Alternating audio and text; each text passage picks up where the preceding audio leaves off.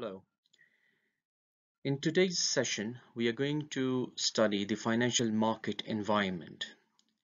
In this topic, we will try to understand the role that financial institutions play in managerial finance, contrast the functions of financial institutions and financial markets, and we'll look into the differences between the capital markets and the money markets.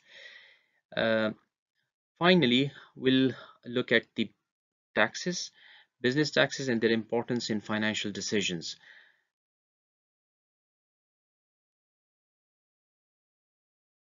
Financial institution and markets is a broader term, and the and we can understand this entire ecosystem of financial institution and markets by looking at a firm. The firm requires funds from external sources, and it can obtain in three ways: through a financial institution, through financial markets, through private placements. Let's look at it. Let me draw a small structure to understand this entire market system. And we have financial institutions. I will FI. So we have financial institutions, which are basically intermediaries. These financial institutions receive money and they invest. So they receive deposits and they invest or loan them. These financial institutions or individuals, wealthy individuals,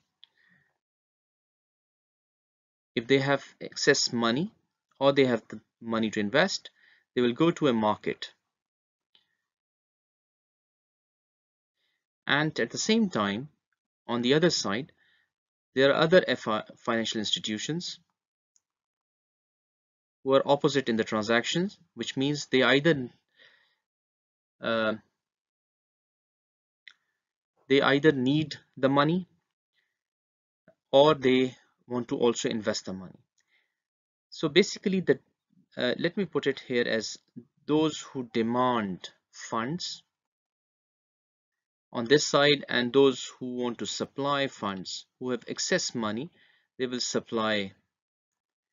Now the both parties comes to the market. Market is a platform that brings together the demand and supply, those who demand funds and those who supply funds at a single place, and they and help make the make possible the transaction.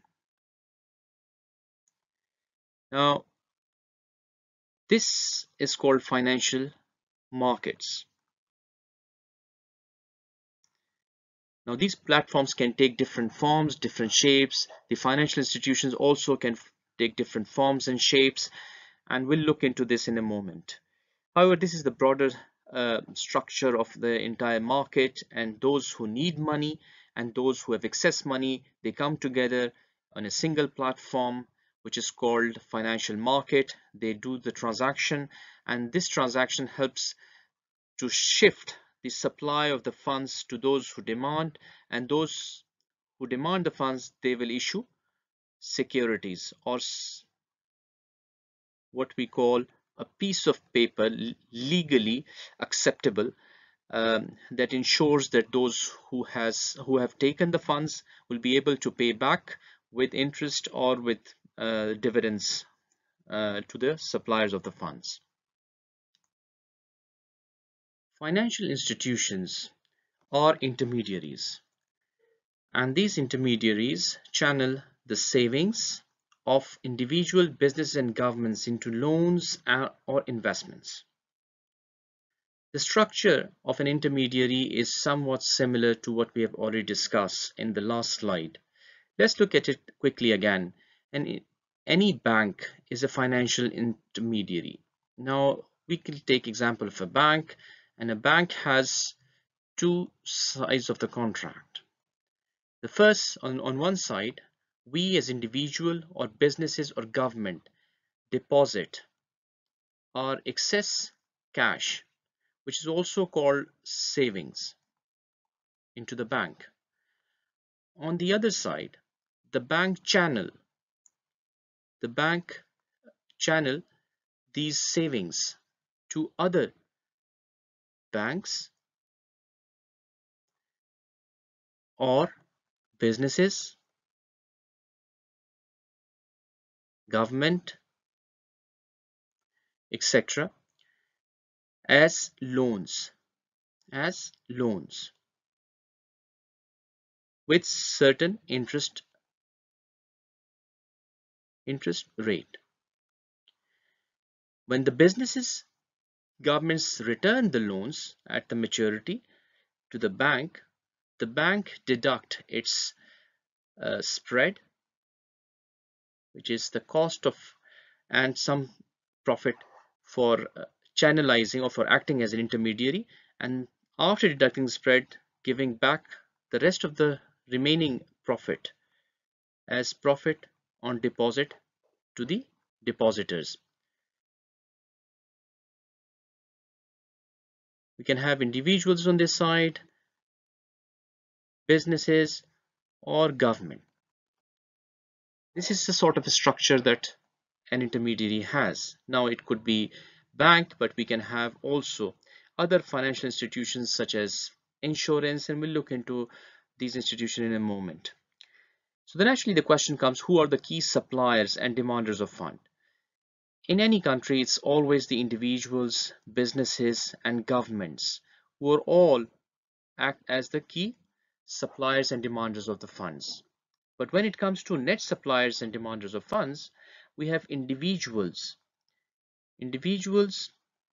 as net suppliers, while as far as demander, these are businesses and government.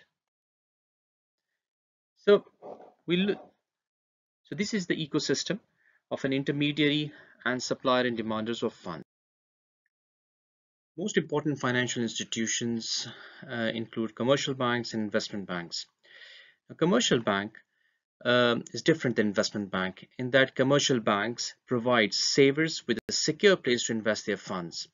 We normally deposit money or cash in commercial bank, and commercial bank then loan these funds to businesses, government, or other organizations. From the loan, as we discussed earlier, an interest is received, part of it which is paid to deposit holders. Now in investment bank, the name bank should not be confused. Investment bank basically assist companies in raising capital. So if a business need large sum of money, long-term money, then business will hire an investment bank, and the investment bank will structure a deal by selling stocks in the capital market and raising the money, paying that money to the company. Now investment bank also advise firms on major transactions such as mergers or financial restructuring, engage in trading and market activities. So they also act as a brokers, trading and market making activities. Now what is market making activities? So normally the investment bank will buy a stock and create an inventory of that stock, create an inventory, and will maintain the inventory of the stock. For instance, Microsoft. Now whenever someone wants to buy the stock, the investment bank will take an opposite position and sell it, and the difference between bid and ask price will be the spread that the investment bank will earn on market making activities. We'll come to this in a moment. Now there is also a large part of what financial institutions do, but in an informal sector, called shadow banking system. Now shadow banking system basically do not take deposits. They do not take deposits, but they do engage in lending activities. So lending, they are engaged in lending activities. However, they do not take the or accept the deposits. If you look at the informal sector, Pakistan has a um, large or a big shadow banking system that exists in informal sector, and it is because there is a large number of population who do not have access to commercial banks or investment banks. So in developing country, the shadow banking system actually helps bridge that gap, however, at a very high and exorbitant rates. This is because the interest rate is high in accordance with the risk that the shadow banking system assumes. Uh, Now let's look at the financial markets. Now, we already discussed, that these are the platforms or forums in which suppliers of funds and demanders of funds can transact business directly. There are two types of markets: money market and capital market. Money market is a short run or short term.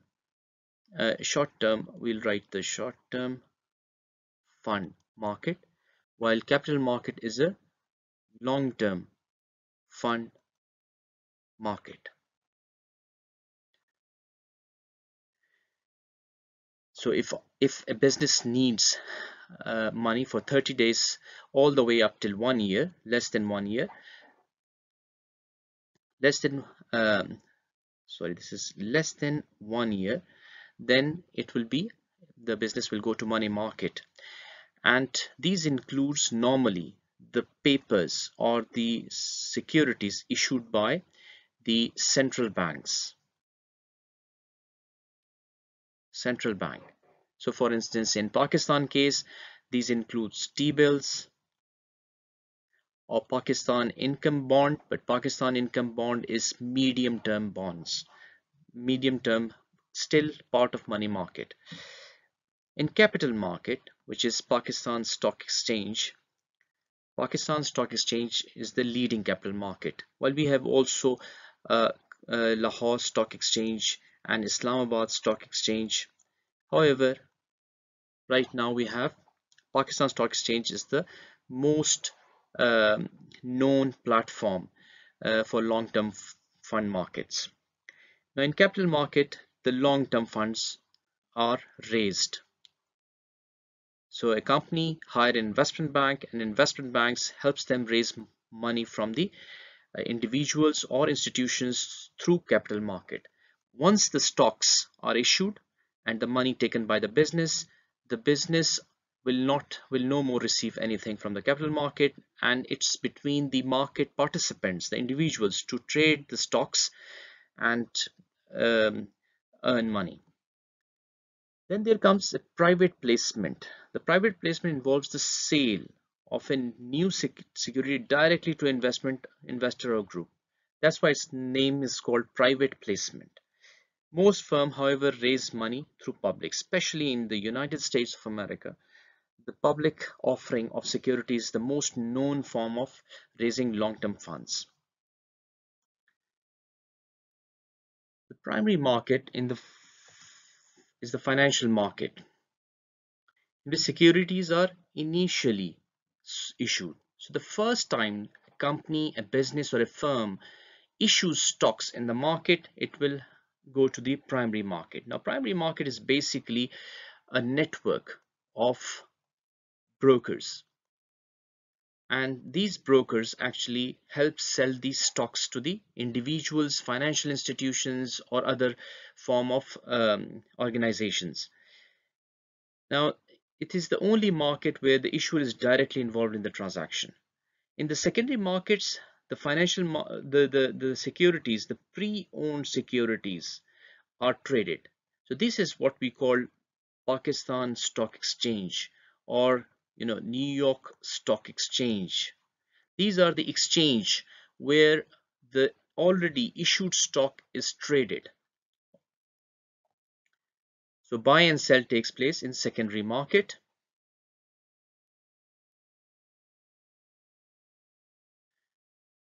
First time it takes place in the primary market. You can see this complex web of graph, which is pretty simple, but uh, apparently looks complex. Uh, the connection between the financial institutions, the financial markets, in terms of supplying of funds and demand of funds. So financial institutions can issue the funds or save the funds against, financial markets will issue securities against these funds to the financial institutions. This is the core concept. Now you can see that, financial markets, whenever the funds are channeled by suppliers of funds to financial market, the financial market will issue securities against it. And similarly, demanders of fund receive the funds and they have to issue the securities. And same is the case with the financial institutions, where they are going to receive the fund and they are going to channel the fund to demanders of fund, and then they are going to receive the loans from the demander of funds, and all the way they will issue the deposits or shares to suppliers of funds.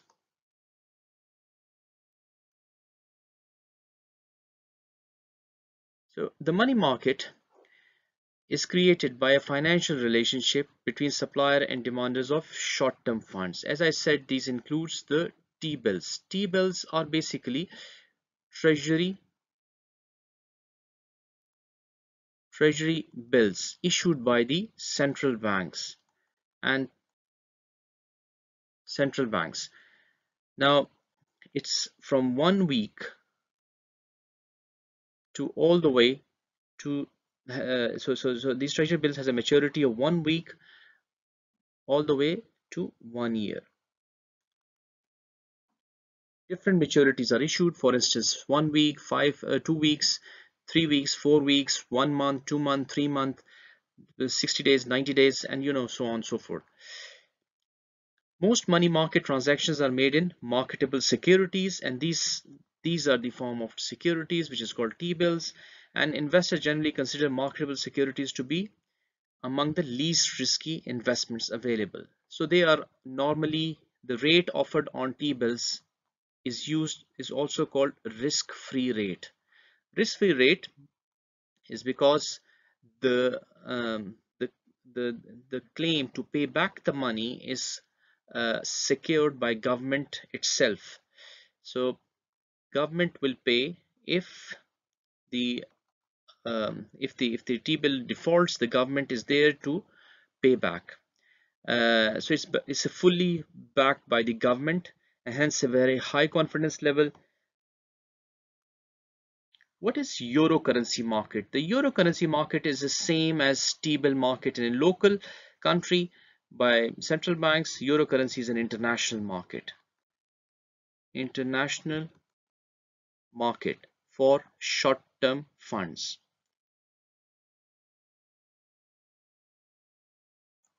For short-term funds.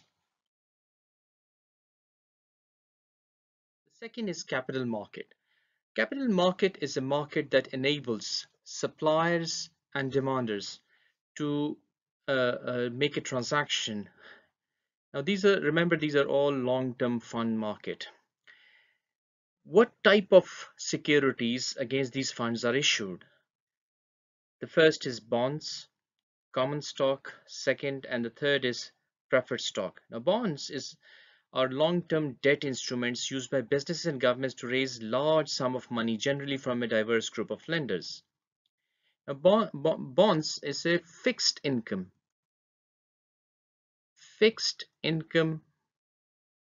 securities. Fixed income securities, and so which means they pay interest, while common stocks are units of ownership, interest, or equity in a corporation.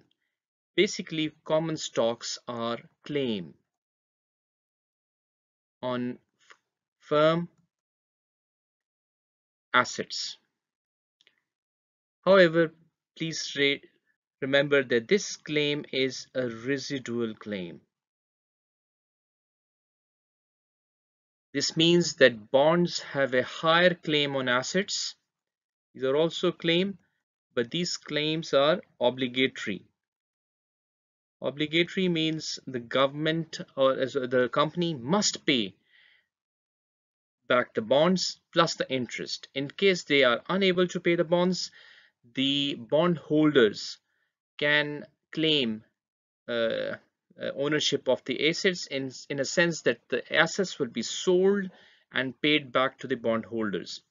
While in common stockholders, once the fixed income securities or bonds holders' claims are satisfied, whatever is left is paid to common stockholders. And finally, we have preferred stock. Preferred stocks is a special form of ownership that's a feature of both bond and common stocks. So it basically have a dividend, fixed dividend payment, which more or less corresponds to a characteristic of bond. While it has a claim, or it has a, in some cases it has a voting right as well, and in other it assimilates the common stock characteristics as well.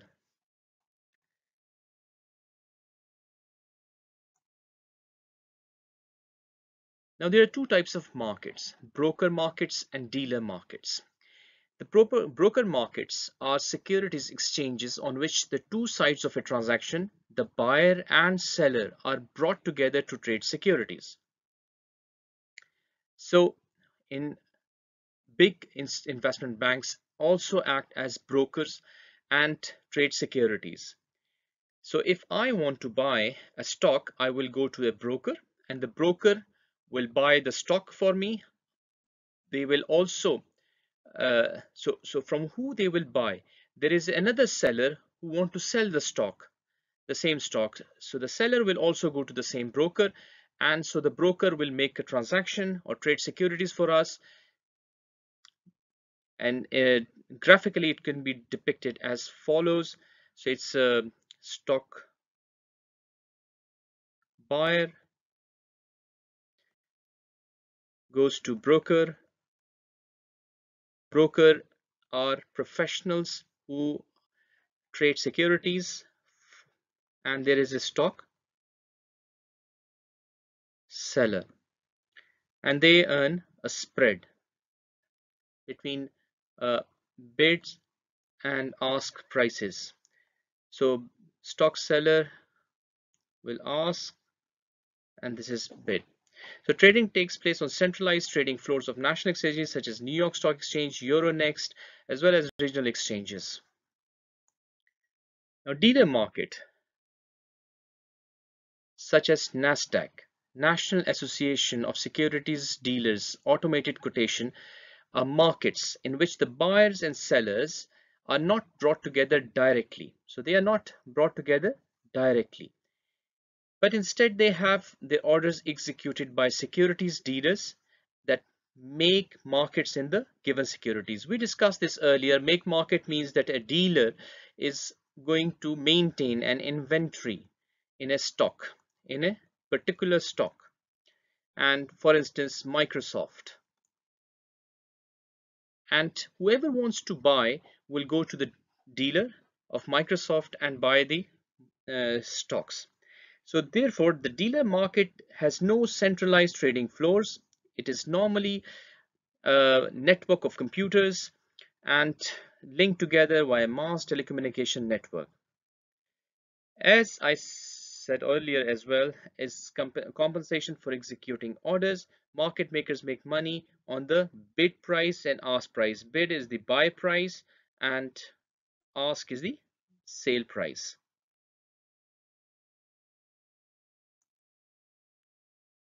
The international capital markets play an important role when we buy stocks or we diversify our portfolio. In the Eurobond market, corporation and government typically issue bonds denominated in dollars and sell them to investors located outside the United States.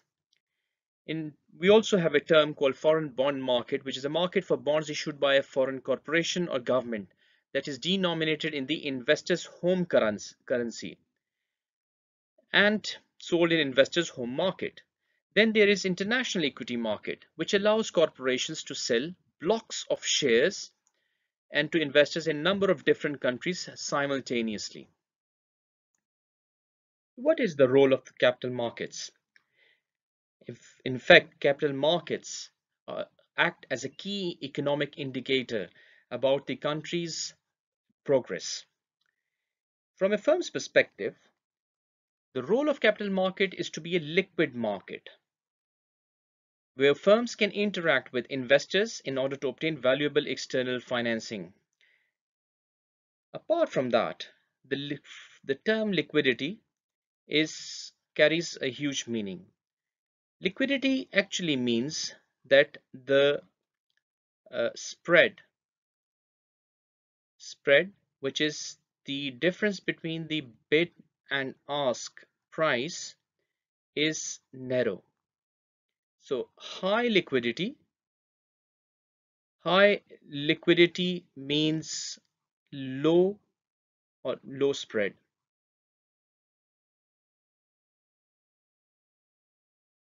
And opposite is true, which is low liquidity means that high spread. Now, the market expects this situation, high liquid and low spread. This means that the firms can easily raise fund. Also, it provides timely information which can be used to arrive at true price of the stock.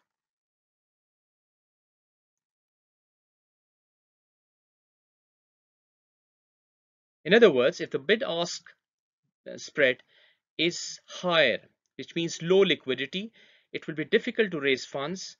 The information will be less timely because there is too much volatility in prices. Hence, the price will be either overestimated or underestimated. From investor perspective, the role of capital market is to be an efficient market that allocates funds to their most productive uses. And this efficiency comes from the competition among wealth maximizing investors, which determines and publicizes prices that are believed to be close to their true value. The higher the competition, the more closer we are to the true value of the stock.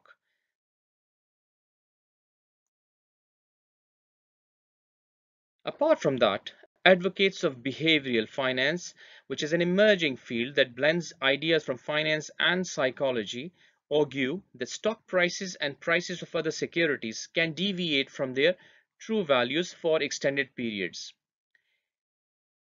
Now, the examples of this could be a huge run-up and subsequent collapse of the prices of internet stock in late 1990s, normally called internet bubble bust, and also the failure of markets to accurately assess the risk of mortgage-backed securities in more recent financial crisis, which is called Global Financial Crisis 2008. Now, these events actually show that the true price of the stock is somewhere hidden, and the market has these inefficiencies which causes these events to happen. If the markets were efficient, then everyone would know the true price, hence these events would not happen. So the research actually focus on identifying these inefficiencies to in order to arrive at profitable strategies to earn money. Let's discuss now business taxes. Now we all understand that all the individuals and businesses must pay taxes on income. The income of the sole proprietor in partnership is taxed as the income of the individual owners, whereas corporate income is subject to corporate taxes. Now there are two types of income for both individual and businesses. One is ordinary income and then capital gain income, and we are going to discuss both. So under current tax law, remember we are talking about US tax laws, the tax treatment of ordinary income and capital gains income change frequently due to frequently changing tax laws. So we have to keep ourselves updated on the tax rates and tax laws. Now, for instance, in US, corporate tax rate schedule is given here. We have a range of taxable income. Then we have a base tax, which this tax calculation is basically this calculation is based on base tax and the marginal tax rate. Now, the base tax, so the range of taxable income, for instance, is 0 to $50,000, and this has zero base tax, and there will be a marginal 15% tax which will be charged any amount over zero. Now, from 50,000 to 75,000, we have a base tax of 7,500 that will be paid, plus we'll be paying a 25% amount over 50,000. Let's do an example. For instance, XYZ Incorporation has before tax earning of $250,000. Now, $250,000 falls in this category. This category has a $22,250 flat tax, which is given here. Now, to this we are going to add a 39%, which is given here, 39% amount over 100,000. So this is the amount, 250,000 minus 100, which is $150,000. This is taxed at 39%. The total tax that we pay is $80,750. So a firm's marginal tax rate represents the rate at which additional income is taxed, while the average tax rate is the firm's taxes divided by the taxable income. We can see that the marginal tax rate in the last example was 39%. However, we can calculate the average tax rate by dividing the total tax that we calculated in the last example, which is $80,750, and we divide it by $250,000, which was the amount used for calculating tax, and this comes out to be 32.3%. Apart from that, taxes on income, for corporations, only 70% of all dividend income received from an investment in the stock of another corporation. So corporation invest in another corporation in which the firm has a less than 20% ownership. So one corporation invests in another and it has less than 20% investment, which means um, it has stocks less than 20% in that corporation. It's 70% of all dividend income received from that investment will be excluded from taxation. And why this exclusion is given? Basically to moderate the effect of double taxation, because firm first pay taxes on its earnings and those and distributes the earnings after tax to investors. Now investors have already paid the taxes, but they also pay tax on the dividend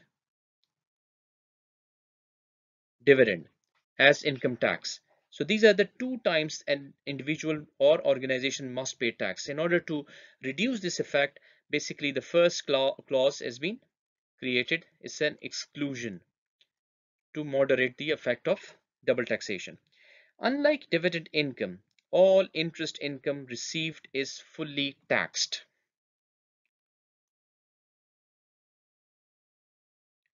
In calculating taxes, corporation may deduct operating expenses and interest expense, but not dividend paid. This creates a built-in tax advantage for using debt financing. And this we have already seen, but let's look at another example. Two companies, debt company and no debt company, both expect in the coming year to have an operating profit EBIT of $200,000. During the year, debt company will have to pay $30,000 in interest expenses. No debt company has no debt and will pay no interest expenses, we can see the impact of holding debt on your balance sheet. So we see that EBIT is $200,000 for both debt company and no debt company. Then there is interest expense. This interest expense is deducted from the debt company, while here there's nothing. So EBIT is reduced by 30,000, comes out to be $170,000. Well, for no debt companies remains the $200,000. A 40% tax is applied. Since it's a lower amount, it reduces the tax. Hence, we have a lower earnings after taxes. It is higher amount, charges higher amount. However, still it's a higher earnings after taxes. This is going to increase the EPS. That's what we have already seen, while this reduces the EPS. So the tax deductibility of interest and other certain expenses reduces their actual after-tax cost to the profitable firm, and we pay dividends from these earnings.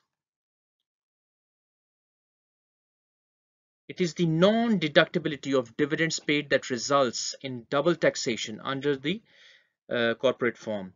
So that's why dividend has to be dividend normally comes under double taxation. What is a capital gain? It is a capital gain is the amount by which the sale price of an asset exceeds the asset's purchase price. So the asset could be anything. It could be stock. So you buy a stock at a certain price and you sell it at a higher price or lower price, and the difference is a capital gain or loss. An example could be for corporation, capital gains are added to ordinary income and taxed like ordinary income at the firm's marginal tax rate. As an example, Ross Company has just sold for $150,000 an asset that was purchased 2 years ago for $125,000. Because the asset was sold for more than its initial purchase price, there is a capital gain of $25,000. So if it was a minus 25,000 or negative, then it will be a capital loss. Let's review the learning goals. In this chapter, we try to understand the role of financial institutions play in managerial finance. We contrast the functions of financial institutions and financial markets, describe the differences between between the capital markets and the money market. If you remember, money market is always short-term funding, while capital markets fulfill the long-term funding requirements. Discuss business taxes. We discuss the marginal tax and average tax. Average tax, apart from that, we saw why the issue of double taxation, and also um, the interest, the debt impact of debt, and why dividend has to be why they fall under double taxation, because once the tax has been paid, and the second time an individual organization has to pay tax again. If it's an organization, there is an exemption, and that's 70% of the corporation dividend income will be subject or exempt from the taxes if the corporation has less than 20% of ownership in the same firm of which is holding the stock. With this, thank you very much, and see you again. Bye.